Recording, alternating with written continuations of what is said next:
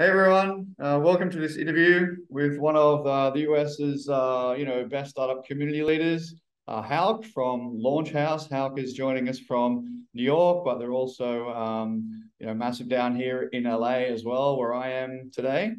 Launch House is here to connect, build, and grow with the most ambitious founders and investors. It's a professional club that helps great people achieve success and fulfillment. So welcome, Hal. Yeah, hey Jason, thanks for having me. Super stoked for this. And happy to talk about Launch House. We can go super deep and cover anything you want to chat about. So fire away. I'm really excited. As many of you know, Cake's passionate about helping founders and early stage startups to hack through the first phase as successfully and quickly as possible. And we aim to bring together the best minds and platforms and resources we can. And we're big fans of accelerators and communities that are aligned to this. So this is a really excellent opportunity to get to know Houck and Launch House and how they're helping to build the US tech scene, and how you can get involved to be part of one of the best startup platforms in the world. It looks like from the outside. I'm really excited to learn more. And Cake has a tremendous global community too, especially in Australia. And right now we're really focused on LA and Denver. So we're really here to help you understand how and why to get involved with Launch House and the LA and New York ecosystems in general. So how look, thanks for joining. Your LinkedIn is like mega impressive. You've got Uber on there, Airbnb, first round, some amazing names that I'm sure many of us would love to have on our track records. Tell us a bit about what led you to starting Launch House. Yeah, so I had been at Airbnb for about a year and a half. I was a product manager on Airbnb Plus, had built that, part of that business up during that time. And we were going into people's homes, and you couldn't do that in April 2020. And so the Right. project got shut down. Whole team was laid off.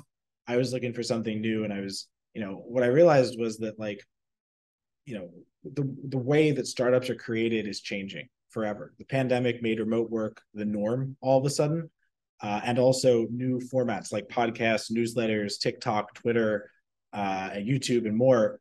We're making the information kind of behind how to create a successful startup more accessible to anyone, anywhere, at any time than had ever been the case before. And so, the insight behind Launch House originally was that now that can happen anywhere, and there wasn't this ivory tower in San Francisco in the Bay Area.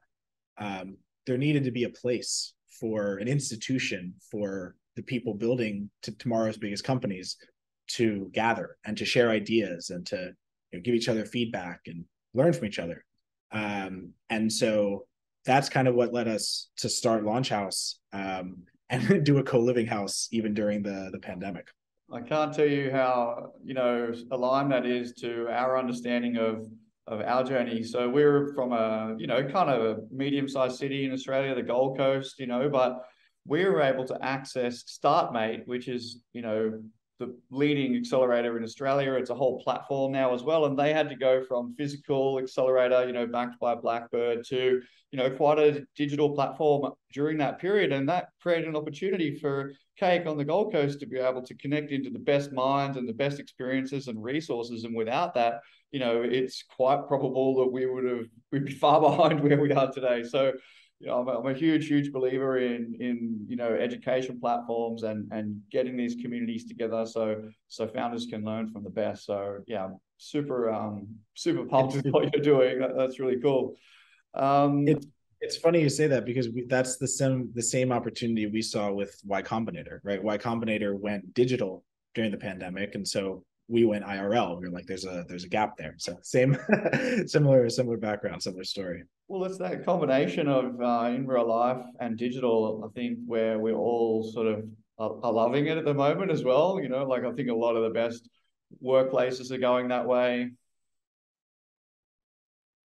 And I'm going to jump into something else that I saw mega interesting, in the Launch House's history, and obviously a great achievement for yourself. But you've got A16 Z, we would say in Australia. um, you've got those guys backing you. How exciting! Tell us a bit about that.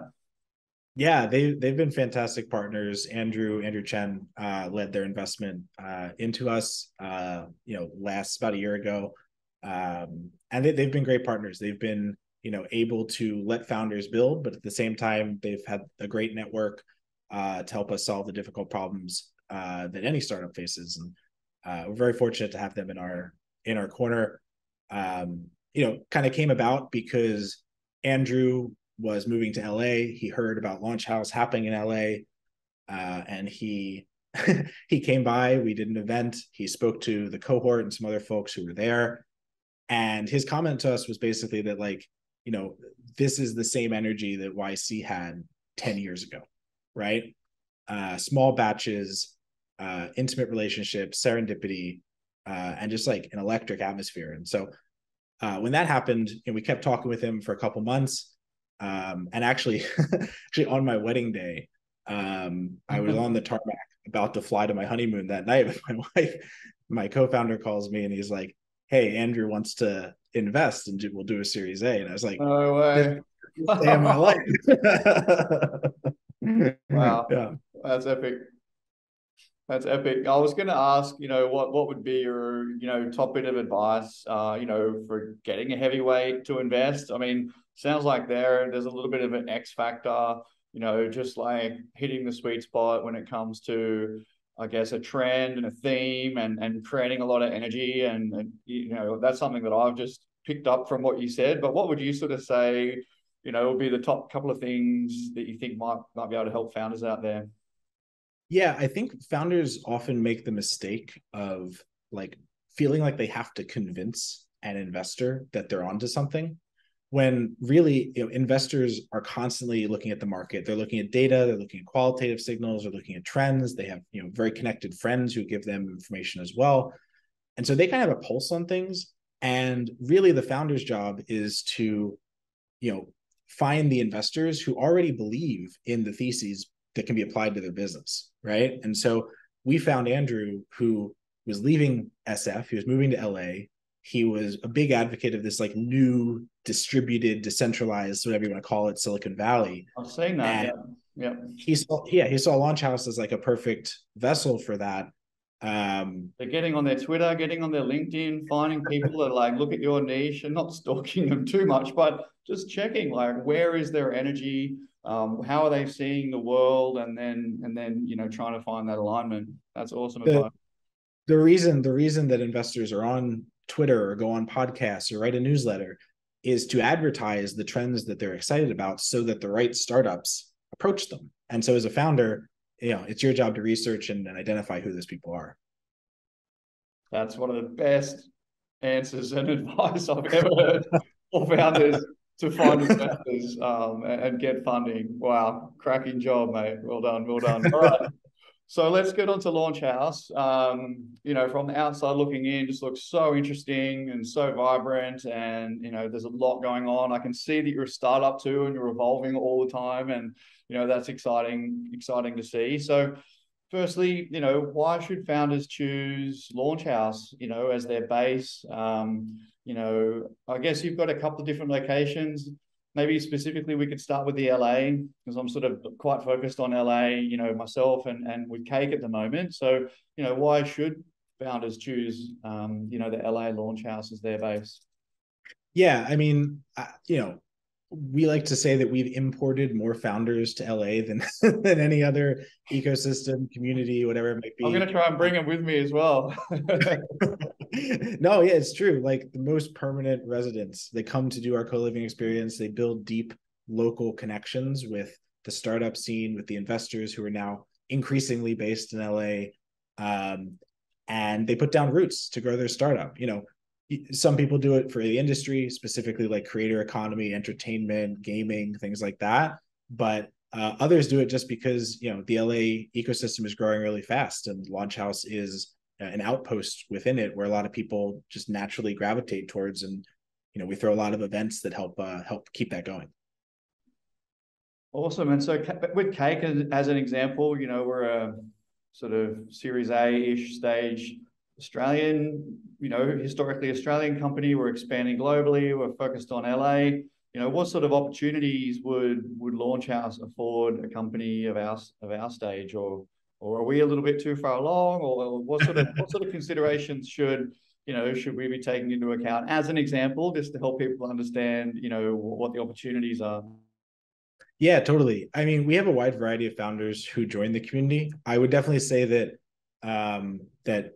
we probably skew a little bit earlier than Series A. Most people pre-seed, seed stage, but we've had people raise a Series A from our house during a cohort, and we've had That'd be Series cool. B. Yeah, it was incredible. The whole community kind of gathers around and helps them refine their pitch and their billion-dollar vision and all this stuff. We do like masterminds. And anyway, yeah, we have Series B companies in the community as well. Really it's for connecting with like-minded founders, right? And who you can learn from. And so what we do is try to intentionally group founders with others at the same stage as them. So we do these sessions called squads. Squads are basically your innermost circle of the community for you individually. They're a handpicked group of other members who you meet with once a month to hold each other accountable, to share wins, to brainstorm. And they're all at the same stage, so you guys can kind of learn from each other. Yeah, a few questions there to unpack for sure. Maybe we could just quickly cover international applications are totally fine as long as they're, yeah, you're cool with that, right? Encouraged. Yeah, we have Yeah, just some cohorts are even 60 or 70% international. just Yeah. ticking that off, just ticking it off. All right. So, okay, now we're getting all these international applicants coming in. Aussie founders are coming up. You've got LA and New York, and is that it so far? We do events in other cities, and we've done pop-up houses in Lisbon, Miami, Austin, and Aspen, actually, too. I was just in Vail, so maybe try there another time. Maybe this year we'll do the Vail Ski House instead. Cool. Great snow up there. Yeah, we've got an office in Lisbon as well, so we'll have to keep an eye out and see if that happens again. All right, so we've got multiple locations. We've got pop-ups. We've got sort of LA and New York as the two big cities. So we're coming in. We're choosing whatever city potentially is going to work for us. Now, what type of memberships can people engage with? What types of programs can they engage with? Because it looks like there's different levels, and there's quite a range of cool opportunities for founders. Yeah. Yeah, we've experimented with a lot of things. We're still a startup ourselves. We're about a little bit over 2 years old at this point. Today, what we offer is a single membership for everybody who wants to join the community. Oh, right. It's an annual membership, and you get access to programs after you become a member. Some of those are co-living residencies, like we've historically done and got started with. Others are digital programs taught by industry experts. We've had partners from Andreessen and Sequoia come in to teach digital courses to our members. We've had Twitter experts come in to teach you how to grow your startup and meet investors through Twitter. And then the more like intimate circle squad type programs focused on intimate connection, personal bonding, and things like that. So we try to strike the balance between professional growth and personal growth. And the co-living residencies are just like one part of what we offer. Last thing I'll say there is that we also do just a ton of events. So if you're coming to a new city and there are Launch House members there, you can always seek them out, get together, host an event. We're always hosting ones ourselves in LA and New York. Amazing. So yeah, I'm learning fast. I did think it was a little bit more evolved around the I guess the in-house, but I suppose those numbers are so small and you're trying to have a huge impact. So the digital platform allows you to have so much bigger impact and gives people all over the world access to these great resources. So yeah, that totally makes sense. Sorry, I was a bit slow on the uptake there. Oh, you're fine. You're fine. Cool. we probably need to do a better job advertising it ourselves, so no worries. Silly. I'm sure it's me. Yeah, so Aussie founders, they want to connect into the best resources and advisors and mentors and be part of a global community, with a strong American, I suppose, slant to it. This is a great opportunity for them, to be able to do that, right?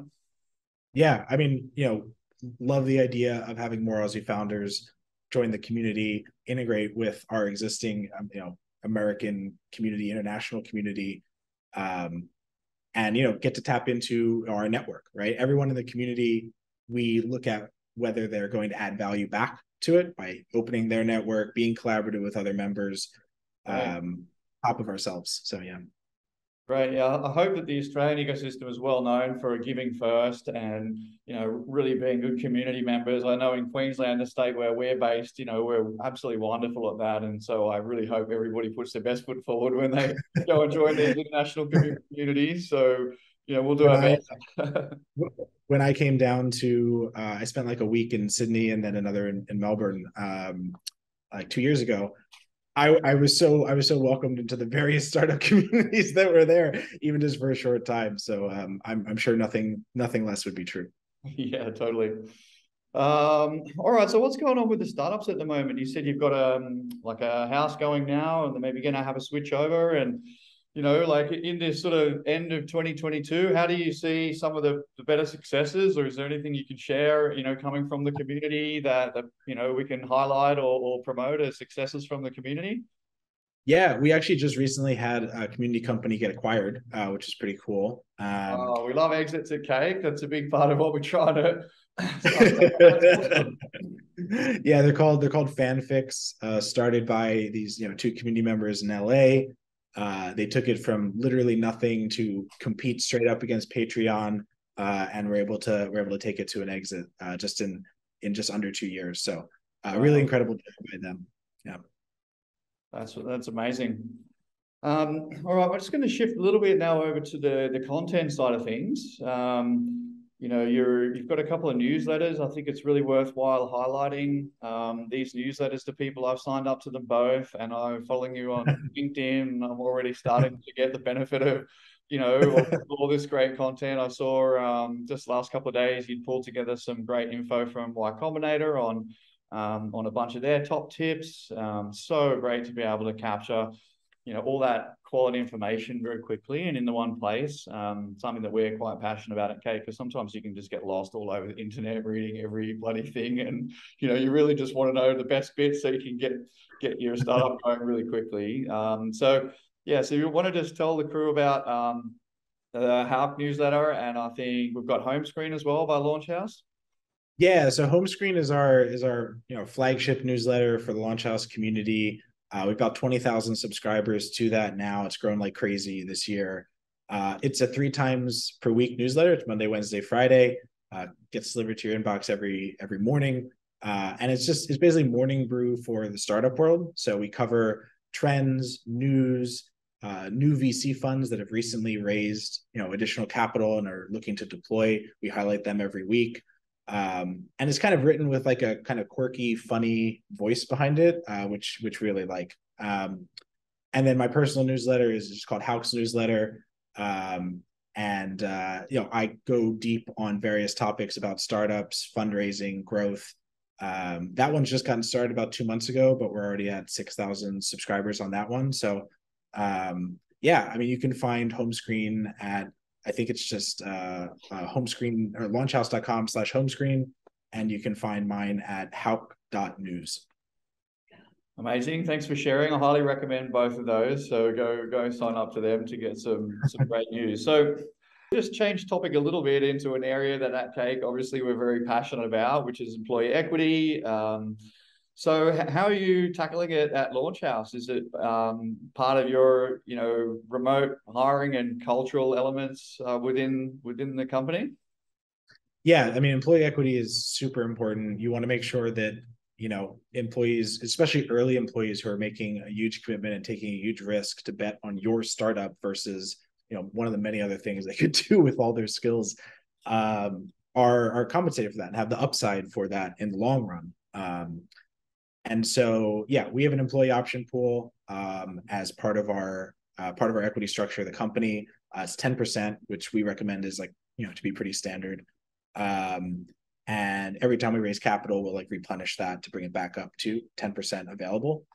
And we have a remote team. We do have IRL employees in New York and LA, but a good portion of our team is remote, and also international. We have employees in Mexico today, and we've also had and Canada as well. We've also had employees in Ireland in the past as well. So yeah, super important. You want to make sure that your incentives are aligned. You want to make sure that everyone's bought into the future vision of the company. And as a founder, you want to make sure that people are going to, be in it for the long haul and stick around and, are in it for something more than just the paycheck. So super important, 100%. Yeah, we love that. We sort of see, the best people are attracted by having some skin in the game. So you're going to have a better quality team from the starting point. They're going to be more engaged, is the principle, right? And then there's also that retention element, which I think that's potentially the greatest element, because especially in those first few years when you're finding product market fit and your brand's growing and your product's improving, so much of the IP is within those people's brains and their networks that they build. So you really want to keep them, So do you have things like 12-month cliff, 4-year vesting period? Is that sort of how you would run it? Yeah, and I mean, Jason, to your point, you want missionaries, not mercenaries, right? Totally. Yep. So we structure it 4-year vesting with a 1-year cliff. After the 1 year, you get a quarter of your equity, and then it's monthly vesting after that, 1/48th of the rest per month. We find this to be pretty standard. This is what we recommend to community companies to do.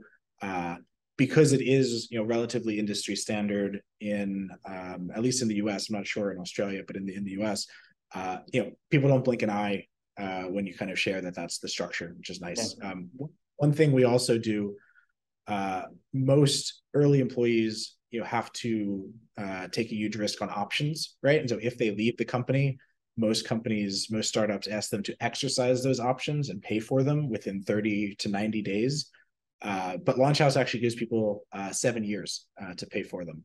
This gives considerable financial flexibility to the employee, and just kind of sets the relationship off right, in our opinion. I absolutely love that. That is amazing.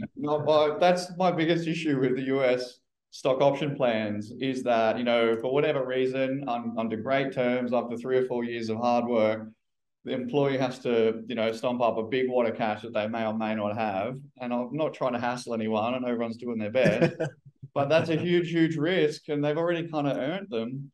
And I just love long exercise periods. And again, I'm happy for people to run things how they do. In Australia, we have unlimited, and that's what we recommend as the standard. And but as long as possible, give the team member a bit of time to understand what the outcome's going to be. And I think you kind of ideally you want the exercise outcome to be as close as the exit as possible, because then you've got the exit, you've got the cash to be able to make the payment for the exercise, and then everybody's kind of winning at the same moment. And that's, I think, the best way to do that.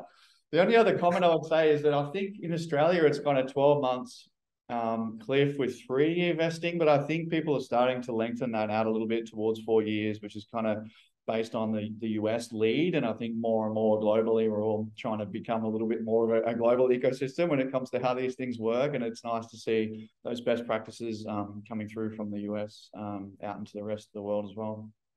Yeah. Yeah. I mean, look, when you're an early stage employee at a startup, you're taking a pay cut to be there, right? You're taking lower cash comp to be part of something from the ground floor. And so expecting those same people who are taking the pay cut to have the cash to exercise those options right away, just getting back to what we were talking about, it's not realistic. And I think it sets people up for tough conversations that are unnecessary. And then missing out on that big win potentially, something that the exercise may be a bit unnecessary. Anyway, I don't want to cause problems, but I really like that. Thanks, man. All right, well, look, you've been very generous with your time, and you've provided some really unique and powerful insights. Been one of the best chats I've had. So look, thank you, Houck, for joining. Thanks for creating Launch House. I hope people have understood why to get involved, how to get involved. I highly recommend you do get involved, and we're really looking forward to continuing to build our community together, and hopefully we can continue to partner on some stuff in the future. Yeah, Jason, same here. Thanks so much for having me. This was a lot of fun, to be honest, and looking forward to partnering with you guys even more, maybe for some events. And yeah, anyone who's interested, you can drop an application at launchhouse.com. We have rolling applications all year round. Awesome. Thanks, man. See you, everyone. See you, man.